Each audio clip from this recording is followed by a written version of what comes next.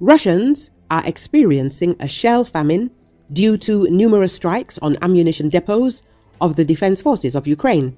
According to Defense Express, this was stated by one of Russia's propagandists, Yegor Guzenko. According to him, the Russian army began to experience a shell famine after the destruction of depots in Toropets and Tikhoretsk.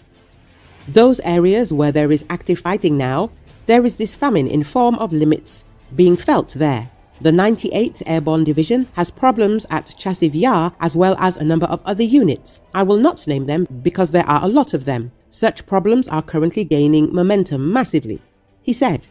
According to Guzenko, this is a recent phenomenon caused by the destruction of ammunition depots by Ukrainian drone attacks in Toropets, in the Tver region, and Tikhoretsk, in Krasnodar Krai, in the middle of September, and said the attacks were continuing. He alleged the issue is particularly affecting those areas of the front where active assault operations are taking place. The 98th Airborne Division has this problem, as do a number of other units. I will not name them because there are too many, he said. He added that the problem was getting worse and rationing of artillery shells was being imposed on some units.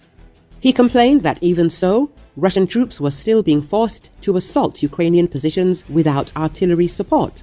He went on to imply that there was something criminal happening among Russia's commanders. In echoes of the complaints made by Yevgeny Prigozhin, the former leader of the Wagner PMC in May last year, Guzenko opined, but even if this happened, if some of the warehouses were destroyed, it doesn't mean that our factories suddenly stopped. The factories work every day, day and night. This ammunition goes somewhere. The mill blogger then asked, where does this ammunition go?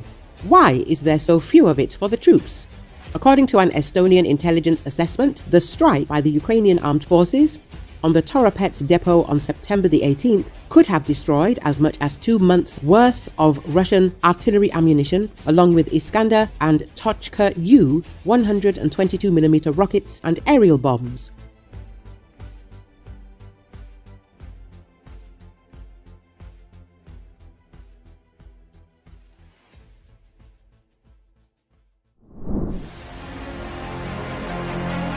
Russia's defense ministry plans to enlist around 20,000 people currently held in pre-trial detention to fight in Ukraine, the investigative news outlet Important Stories media outlet reported, citing anonymous military and legal sources.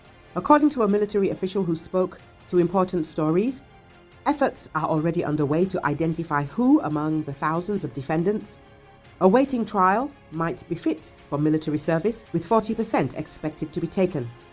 The enlistment plan reportedly involves selecting 100 defendants from each of Russia's 210 pre-trial detention centers. iStories, citing federal prison statistics, noted that 106,000 people were held in pre-trial detention as of early 2024, though that figure includes individuals under investigation and convicted criminals. The reported plan comes a week after federal lawmakers passed legislation allowing criminal defendants to serve in the military, closing a loophole that previously limited enlistment to convicted criminals and suspects under police investigation.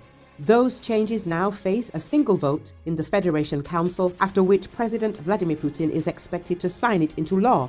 Sources told Important Stories that authorities are targeting criminal defendants to avoid sparking public unrest with a new wave of mobilization. A source close to the military's general staff said the defense ministry turned to criminal defendants after running out of convicted prisoners willing to volunteer for the war in Ukraine. At the same time, according to one of the lawyers, even before the law was passed in Moscow, there was no shortage of people willing to sign a contract with the Ministry of Defense in any of the pre-trial detention facilities. According to lawyer Dmitry Zakvatov, the Penal Colony and Pre-Trial Detention Center are also recruiting people to sign a contract with the Defense Ministry by tightening the conditions of detention. Zakvatov links the active recruitment campaign to the authorities' reluctance to announce a second wave of mobilization, the publication writes. At the same time, there is information that the number of prisoners ready to go to war is decreasing. They say that prisoners are not an endless resource. Therefore, the decision to send defendants to the so-called SVO indicates a decrease in the influx of prisoners to the front. In particular, those convicted under light articles, those who do not have long to do time, are not very eager to go to the front line.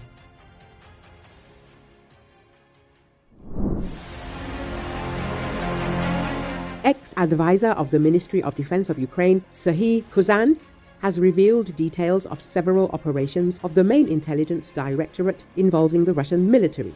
They include the recruitment of a cadre military officer, Danil Alferov, who helped 11 military men of the Russian Federation to surrender, and also to implement the blowing up of the Russian Army officers' headquarters. This is written by analysts of The Telegraph. Also, the main intelligence directorate organized a sabotage on the Russian missile ship Serpukhov in the Kaliningrad region. The operation was carried out by a Russian sailor who later crossed the border and switched to the side of Ukraine. The ship, a carrier of Kinzhal and Onyx cruise missiles, was at the Russian naval base in Baltsk, Kaliningrad region, and according to the DIU, could have been redeployed to reinforce the Russian Black Sea Fleet. The details of the operation were kept secret for several months, and only in July, during a press conference, were the details revealed. The explosion on the ship was carried out by a former Russian soldier of the Russian Baltic Fleet, pseudonym Goga, who had access to state secrets, The Telegraph said.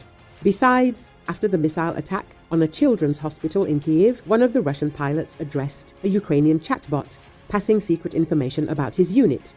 The pilot was shocked by the attack on civilians, which prompted him to cooperate with Ukrainian intelligence. He handed over important personal documents and other valuable data. Against this backdrop, the analysts at The Telegraph point out that the Putin-led Russian government is continuing its course of authoritarianism resembling USSR 2.0. The latest crackdown on opposition leaders and independent journalists only exacerbates the country's crisis. But despite these challenges, new opportunities for opposition forces are beginning to emerge. According to experts, support from international partners is growing, and the exchange of information between the militaries is giving new chances for revitalizing the opposition. For example, successful sabotage and actions damaging the Russian army may become a catalyst for changes in society. It is expected that with increased international support, Russian activists and the military, dissatisfied with the Kremlin's aggressive policies, may unite.